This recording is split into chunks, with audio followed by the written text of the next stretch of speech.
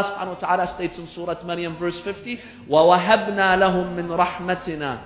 Allah subhanahu wa ta'ala gave them from His mercy. Allah subhanahu wa ta'ala blessed Prophet Ibrahim. And then Allah subhanahu wa ta'ala concludes the verse by stating, وَجَعَلْنَا لَهُمْ لِسَانَ صِدْقٍ عَلِيًّا.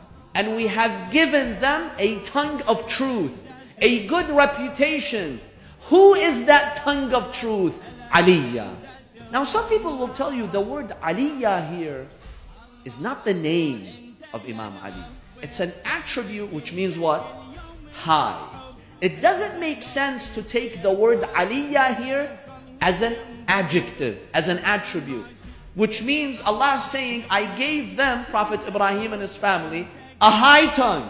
What does a high tongue mean? Languages don't use this expression. That's why that the word Aliyah here is not a description, but rather the name of the commander of the faithful, Ali ibn Abi Talib salawatullahi alayhi.